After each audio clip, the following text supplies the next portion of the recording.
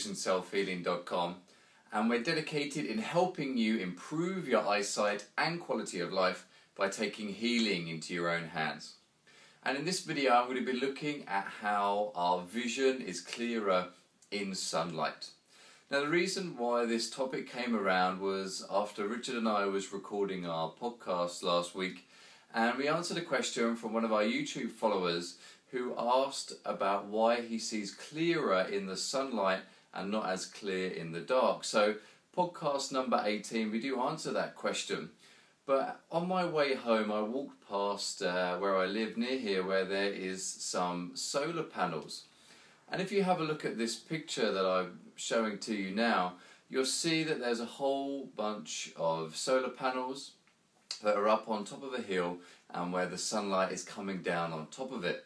Now, as I was walking past, I thought this is a perfect analogy to try and help explain our point a little bit more that we discussed in episode 18, Getting Vision Improvement Back on Track, on our podcast that you can find here on YouTube or indeed on iTunes.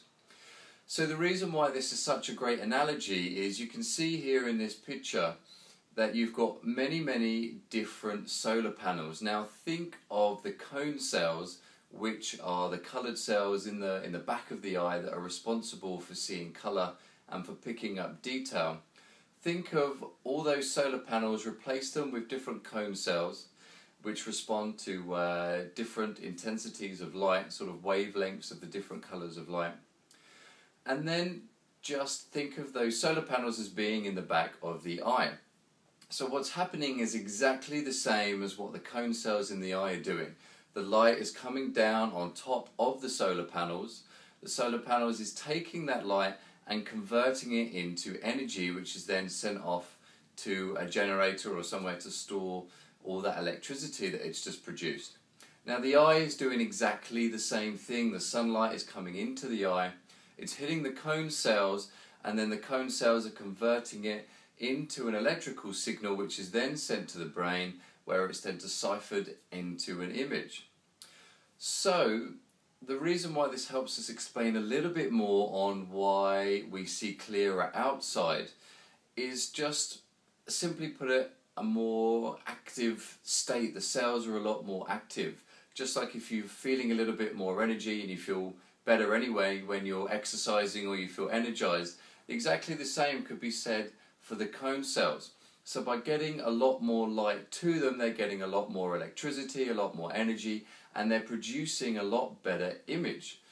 The cells also respond better in brighter light, just the same as if you put the solar panels indoors. There's a reason why we don't have solar panels indoors. It's because they're just not going to generate enough energy to be harnessed and indeed be useful at all. So we make sure that the solar panels are outside so that we can get plenty of light to those. Now exactly the same with the cells. If we're indoors all the time, then we're not getting that brilliance, that bright light that those cells need in order to function the best that it can function. So obviously, just like you would say you're trying to run your computer on a solar panel that is indoors, well, the performance isn't going to be that great. Just the same as your vision. If you're indoors, then your vision isn't going to be as good as if you were trying to run your computer. If you were outdoors, then you would get hours upon hours of use.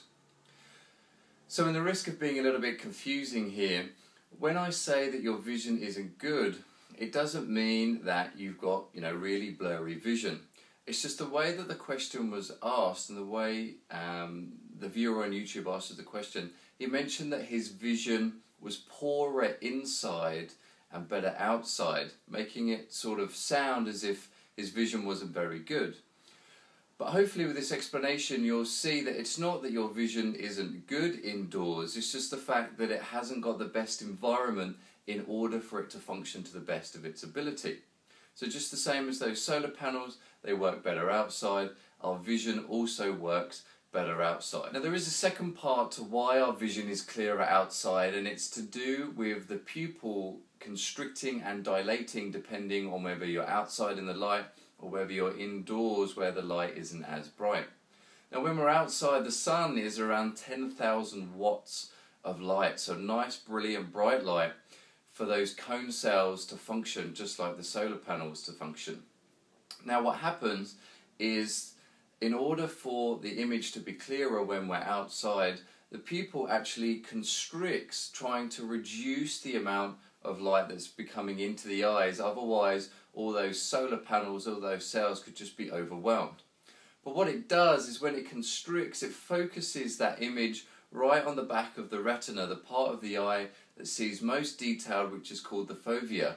And it creates a sort of pinhole effect, just like the pinhole glasses that you can wear. And if you don't know what I'm talking about, you can head over to our resources section and you'll see a pair of pinhole glasses over there. So, but this constriction of the pupil focuses the image onto the fovea, and it makes that image that much more clearer and crisper. It improves our acuity by having that shrinked pupil. So, but when we're indoors, the light is maybe only 100, 200 watts at best, and it means that the pupil isn't constricting as much, and it means that we're not going to be seeing as clear and crisper, because the way that eye function under poor of lighting is that it dilates the pupil to allow more light to come in, which is why at night time your pupils are fully dilated, because it means that it wants more light to get to those solar panels so that you can actually see and function in the dark. You can see then why, with these two examples, that we're not overly excited about people wearing sunglasses. Now sure, if it's an extreme example or a safety issue, then go ahead and wear your sunglasses. For example, if you're driving and you're driving directly into sunlight, then the sunglasses are going to help you see on the road and be safe. Also, maybe if you're skiing and there's lots of snow and it's a very bright day, then obviously that's an extreme example. However, in general, we want to avoid wearing our sunglasses because we're preventing everything I've just explained, the natural process of vision. We're preventing all that from being able to occur. So if you think, we're now spending a large percentage of our day indoors, so our cone cells, or those solar panels, aren't getting the same amount of light and energy that we would have done if we spent time outdoors. Now, we're obsessed with wearing sunglasses all the time. As soon as we leave the house, the sunglasses go on, we don't get any of that bright light to the eyes, and then we go back indoors again. So it just means this function isn't being allowed to work as fully as it can do. And this is why a lot of people, when they first start doing the eye exercises, especially things like sunning or doing the eye charts outside, they notice their vision is that much clearer. And this is because this is your natural vision. What you're experiencing is just how your eyes function normally, and it's something that very sadly a lot of us have switched off from in our daily lives. And it's fantastic if you are experiencing those differences, because it means you're rebuilding that connection with your eyes, you're rebuilding the relationship, and you're that step further to getting better, clearer vision. So you're also not allowing the pupil to constrict as much as it normally would, so you're not going to get that crisper image. So certainly we suggest things like the sunning eye exercise that you can find here on YouTube or on our website at envisionselfhealing.com. And also just try and wear your sunglasses not as much. You can combine the sunning eye exercises with not wearing sunglasses until you build the strength back up into your eyes. But certainly we've spent the last million or so years not wearing sunglasses, and our eyes have been adapting all this time to the beautiful bright 10,000 watt sunlight, and we certainly all of a sudden in the last 50 years or last 100 years don't all of a sudden need these sunglasses to help us see. But in general, you can see now why the sunlight helps us with our vision, helps activate those cone cells, allows us to see brighter and clearer in the sunlight, and why similarly we're not seeing as well when we're in darker environments. So I hope you enjoyed this video. If you want a little bit more information on how the anatomy of the eye works and some easier examples just like this, then head over to our website at envisionselfhealing.com. Download your free ebook, which is called A Modern Day Guide for Improving Eyesight. And it's a real basic guide to just introduce you to some of the concepts of natural vision improvement and how indeed the anatomy, just like I explained, when you understand it, it can help understand why the eye exercises are working and how indeed you can improve your eyesight with very little effort and just using the eye to how it should be used naturally. You can also follow me on Twitter at William Fuller EN, or look me up on Facebook, William Fuller Envision, and indeed head over to our Facebook fan page, Envision Self-Healing, and like us over there, and you can check out some of the great pictures that we've got going on and some more information on how we're improving our own eyesight and helping others. And you can also subscribe to this YouTube video just up here, or indeed head over to our iTunes site and you can subscribe to our iTunes channel as well, so that you can get all the latest podcasts as soon as we release them.